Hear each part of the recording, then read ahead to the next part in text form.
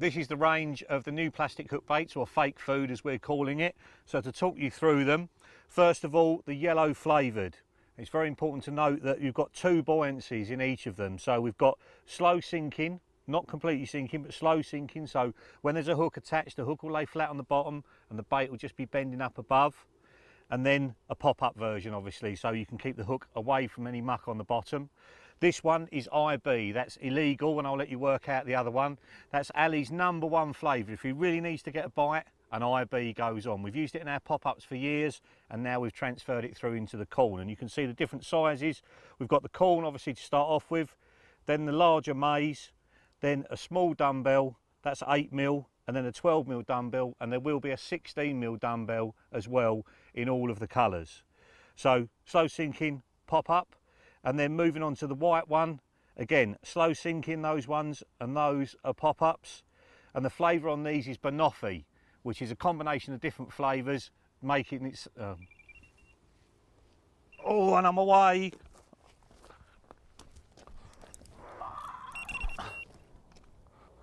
Well, how about that?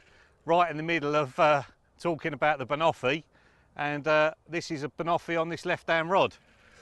Just a single grain of the maize, slow sinking. I had a couple on this last night before I wound in to get some sleep. And this is a flavour that you've seen me using. Oh, he's properly going for it now. You've seen me using it Gigantica, caught some massive fish on this flavour combination, and just like all the other ones, we've transferred it into the plastic hook baits. So all those years of experience are contained within the range, and we didn't see any point in just doing loads of different colours and loads of different flavours, so we've kept it to a small range, all of which have got a proven track record, and we'll get loads of bites. And it's important to use different colours and different flavours, obviously, depending on where you're fishing, how clear the water is, how pressured the fish are, how much they've been hammered on particular colours. Oh, he's just doing me in some weed there. And on this particular session, I've had bites on yellow, white and pink. I've not tried the green yet. And I've also had bites on the fishy dumbbells.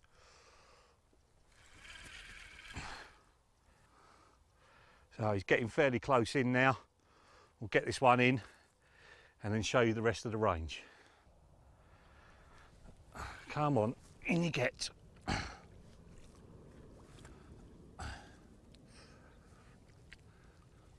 Got him. Another one falls to the magic of the banoffee.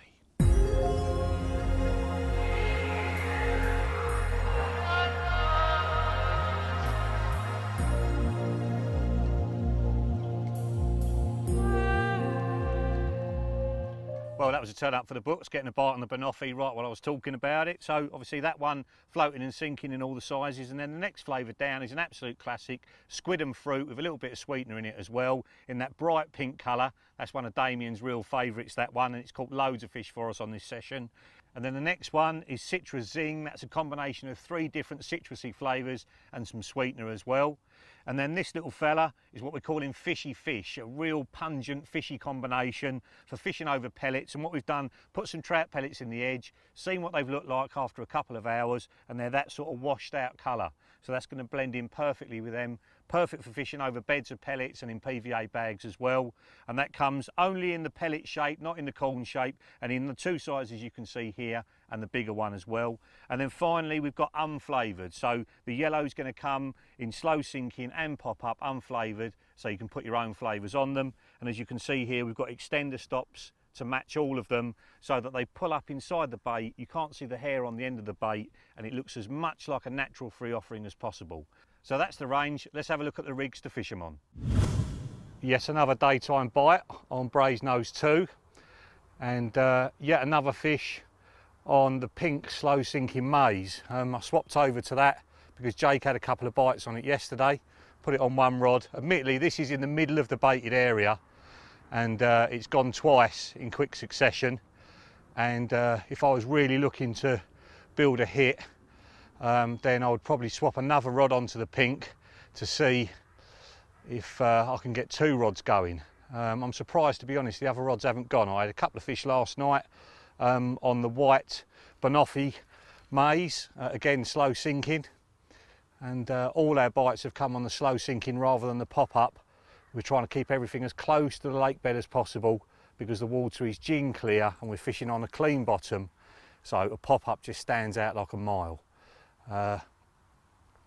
If we were fishing over weed, then it would be longer hook links and a couple of grains on and fished as a pop-up just to keep that hook out of the weed. But the situation at the moment demands that we fish with slow sinking bottom baits. That fish is coming towards me now, pretty rapid. To the net. Got him! Another one on the plastic. Wicked.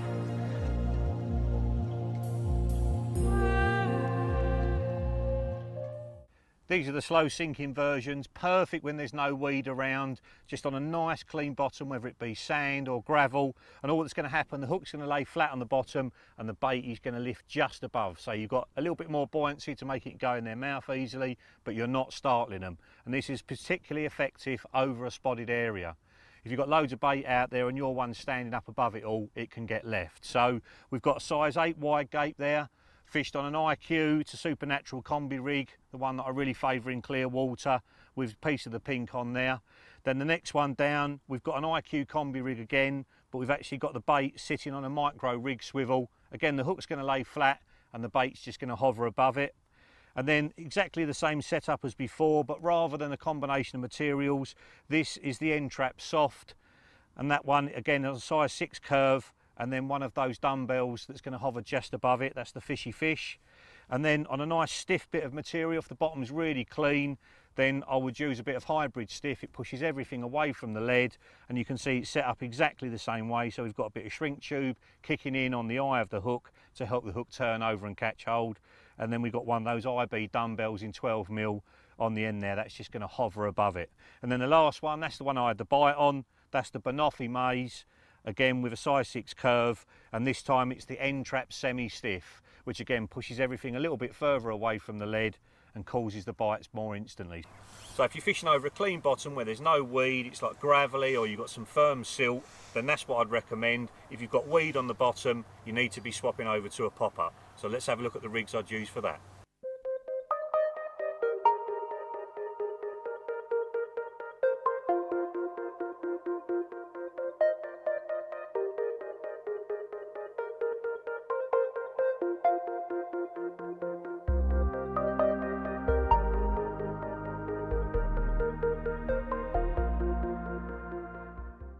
This first rig is my absolute favourite pop-up rig. I've caught loads of fish on this, absolutely everywhere. It's a size 8 wide gape, tied with a semi-stiff end trap, and you can see there I've got a bit of shrink tube just to help the hook turn and catch hold.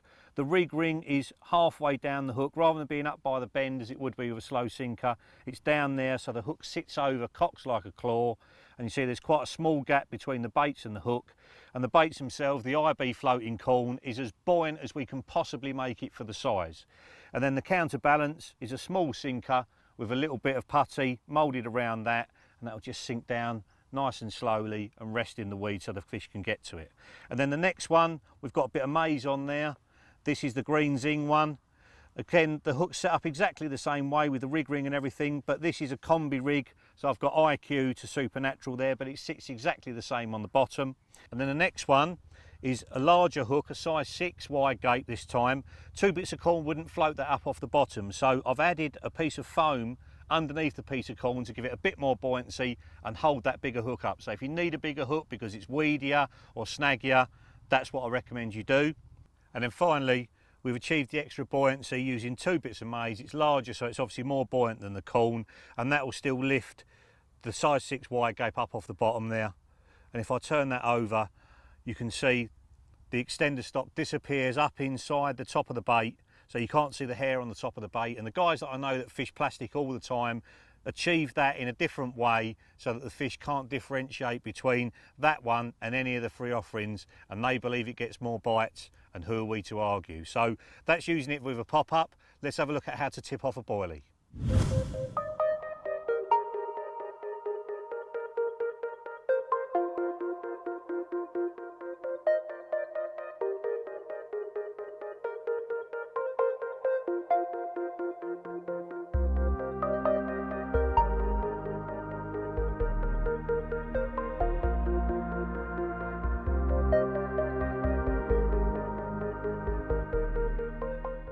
Tipping off a boilie with a piece of plastic is an absolutely classic way to catch carp. It's probably caught hundreds of thousands of them all over the world. This is how I fish it. So first of all, we've got a piece of the banoffee plastic corn. This is the pop-up stuff on top of a relatively small boilie, probably a 12mm boilie. And basically the boilie's going to lay on the bottom and the corn's just going to make it sit up just like that. So the hook's laying flat still. It's not too obvious, but it's enough to draw them in and get you more bites. And I've found by using a bit of white over a load of dark bait, you can get bites a lot quicker. And then moving up, this is obviously a larger hook, larger boilie. In this case, I'm using a piece of the plastic maize in the pop-up version. And basically this will sit again, so the hook is laying flat on the bottom, but the bait is just hovering above. And by tipping something off, you're basically getting two different types of attraction. You've got the plastic working for you and the boilie as well. And then finally, you can see one of the dumbbells there, rather than being on lengthways, it's on sideways. You can see how the curve of the dumbbell fits perfectly on top of a boilie. Again, this is the pop-up version, so the hook's going to lay flat and that's just going to hover above it. So it gives a bit more buoyancy, which helps the hook go in better. You've got a couple of types of attraction, and if you've got crayfish and that sort of stuff about, even if the boilie gets eaten, you've still got the piece of plastic on there, which can get you a bite on its own. So that's the new range of plastic baits under the fake food banner from Korda. They're going to be released in stages, so you're going to get a couple of colours and flavours at each time, and the first ones will be hitting the shelves by the time you watch this DVD.